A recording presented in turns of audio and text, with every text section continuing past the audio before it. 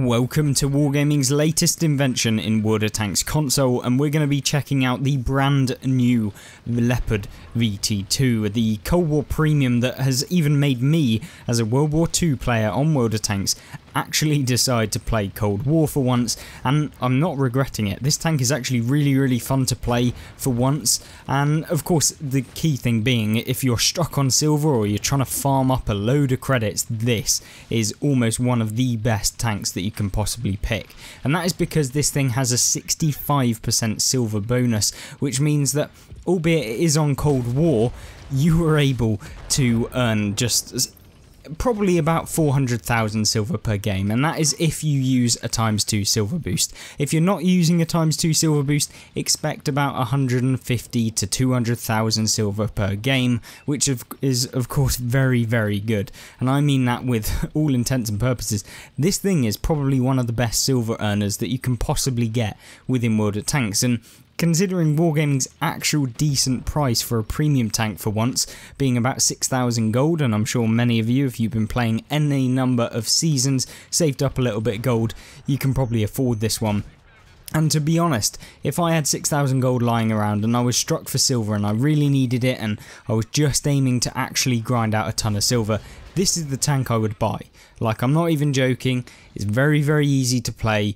Cold War, you don't have to think too much, it's more about just kind of sitting there and chilling and just putting rounds one after the other into the opponents, and even if you lose, it doesn't really matter. You don't have to play it super competitively, and you can still earn like 400,000 silver per game for, you know, about a 5,000 damage game, which is in all essences about 10 shots in the Leopard VT2, sorry. And that is basically what this tank is all about. It's all about just being very much a kind of, you kind of have to be a little bit aggressive because you have basically a medium tank that has a little bit of armor in the turret, but you aren't going to be bouncing very much, and so you kind of have to use the DPM of the tank to kind of perform better than some of the heavy tanks that you'll be facing. And now, I guess in the gameplay in the background, what you can see me doing here is getting into the perfect position, the exact perfect position that you want to take your VT2 in on Red Shire, especially in this kind of matchup where it's standard battle. And effectively, I'm hold down against all of these opponents. Now, if they've got really high penetration, they'll probably go through you. That is pretty much the same for all tanks on Cold War. If you basically have like super high penetration, no matter what tank you're coming up against, you're penning it anyway. But for those tanks that are kind of normal to average tanks that you'll be facing, they're not going to be able to do that.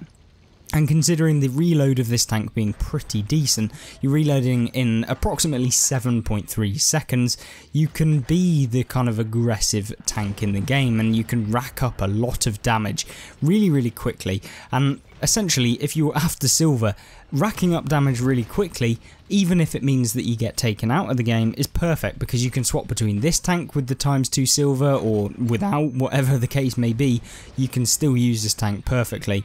And effectively you'll be able to earn thousands and hundreds of thousands of silver per game, and you can swap out to a different tank, maybe the Season Pass rank 100 reward, the Leopard 1A1, which is of course the kind of premium Leopard 1 that's in the game already, so you can do that, and that is exactly what I would be recommending to you guys if you're after grinding silver. Now, if you're not after grinding silver and you're purely wondering whether this tank is competitive in the game, well, I suppose that you'll be seeing a lot of these VT2s in the game, so it's difficult to kind of compare it again in the general play because the matchmaker is just absolutely filled with all of them in the matchmaker right now.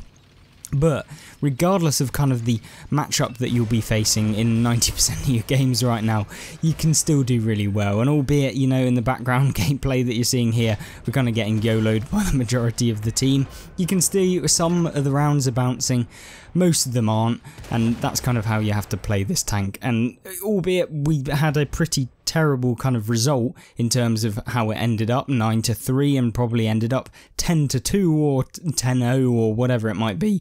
Yeah, we still ended up picking 5,600 damage and 1,500 assistance, and if we actually skip ahead to the result screen here at the end of it, as you can see, the defeat showing perfectly on the screen there, we still picked up 355,000 on a defeat where we only really did 5,600 damage and 1,500 assistance, which by all intents and purposes is not a terrible round, but yeah, earning 355,000 silver, that is like a Cold or World War II player's kind of dream, I guess.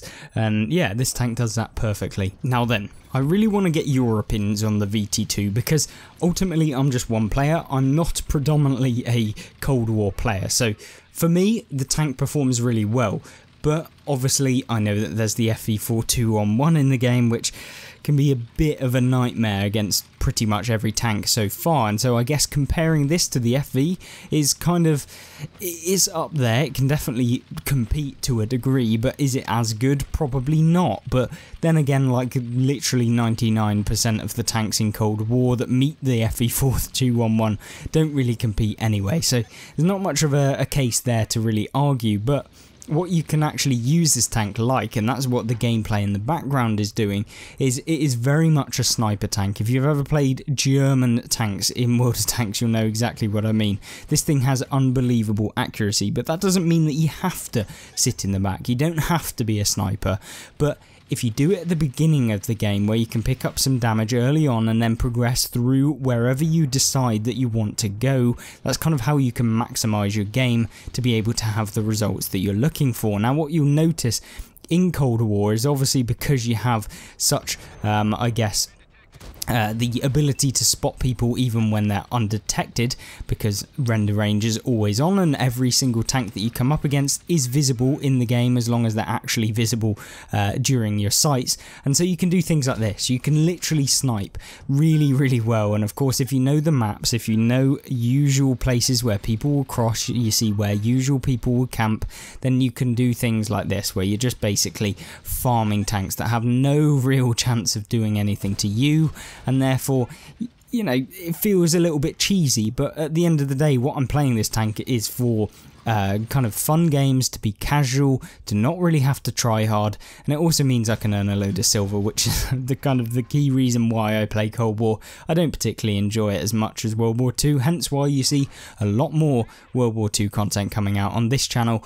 But yeah, I think that what I'm trying to get at is that this tank can be played in a variety of different scenarios and all are actually beneficial. You can do it in whatever way really that you want to play, and that is really where I think a lot of people niche themselves down into various different tanks and various different play styles, and they think, oh, I'm never going to be able to play this tank because it's X, Y and Z, when actually you can play whatever tank that you want dependent on the playstyle of the tank itself. So this tank you can play in a variety of different ways. You pick something like a really slow mouse, you can't play like a light tank, you can't play spotting, you know, well you can, but it's just not going to work very well, whereas this one will be an all-rounder. You can play to whatever strengths and advantages that you have, and therefore, you know, you can have games where you feel like you carried, you can have games where you feel like you really helped the team by spotting and doing all of these various different things. So I think for an all-rounder player, as a full review of the tank, which ultimately we don't usually do like a really in-depth review, but I think for this one, and considering like it might be one of the first premium tanks that you buy for Cold War, considering the price tag being pretty decent and the actual rewards that this tank can face, then yeah, I think it is actually beneficial to kind of talk about it in a whole sense so that you actually get a picture of what you could expect if you do spend the money, which of course I think will cost you about £20, £19, something like that if you want to purchase this flat out for gold cost. So it's not the worst thing in the world, but there we go. Like, should you really spend any money on the game? That's the real question, but that's down to you, and ultimately I'm just trying to showcase the value for money, not necessarily whether or not you should spend your money in the first place. But you can see here, we're able to just easily rack up damage. You don't have to poke that much. You don't have to be a super aggressive person. You know, you can play it really aggressively, but ultimately, for me personally, I don't know the maps that well. I know the maps very well, but I don't know the kind of meta in Cold War as much as most people will do, so that's why you're only seeing like 6,000 damage done in Cold War here. Yes, I can have the odd game where I do like 9,000 or 10,000 or whatever it might be, which is like a good result in Cold War, but you can see even someone that's literally hopped on, they've probably played like a maximum of 100 games in Cold War. You can see that, yeah, you can still have good results, and if you play Cold War with any degree of kind of commitment, then you'll know exactly how good this tank can be, and especially when you know the maps properly, then you'll be able to have results where you feel like you really are the top dog and you can perform way better than the majority of players in the game. So you can see here, picking up 5,700 damage really, really easily, and at this point it's kind of time to move. I've kind of been in... It's one of those scenarios where, yes, I could have pushed up much sooner, but when you can fire every single time you reload, should you even bother moving up? It's kind of, yeah, it just becomes a case of like sometimes you sit back too much in the game where you're not actually able to fire, and therefore you kind of negatively impact your team. But sometimes it's actually better if you just sit there farming damage continuously for the entire game when you can, than actually trying to push up and then lose like 90% of your health. But, you know, that's kind of the balance. Sometimes you get it wrong, sometimes you get it really right, and actually staying where you were is actually the best option.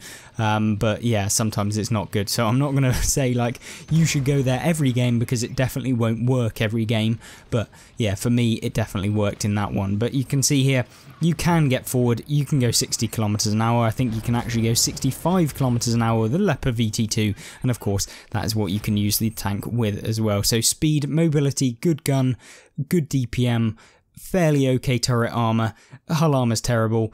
Yeah, this tank is really, really good. It's a brilliant all-rounder, and of course, if you know how to play Cold War, you love this tank. And of course, it makes 400,000 silver once again in this game, where we came second on the team, picking up nearly 7,000 combined. And yeah, what a fantastic result for the last two games, and of course, picking up like, what, 800,000 silver in 2 games? Yeah, ridiculous. Thank you very much for watching. Of course, if you're interested in actually taking a look at the Leopard 1A1, which is of course the Season Rank 100 reward, which is similar to this one, then have a look on the left-hand side. But if you're interested in gameplay and tank reviews, looking at various different tanks, whether that's World War II or Cold War, then have a look at the right-hand side, which covers loads of different topics. I really recommend it if you're after any kind of new release tank. There'll be all of them pretty much in that gameplay and tank reviews playlist, and just scroll through the thumbnails. They've all got the tanks that you are looking at in there, and yeah, hopefully you enjoy one of those videos, and I'll see you there. Goodbye.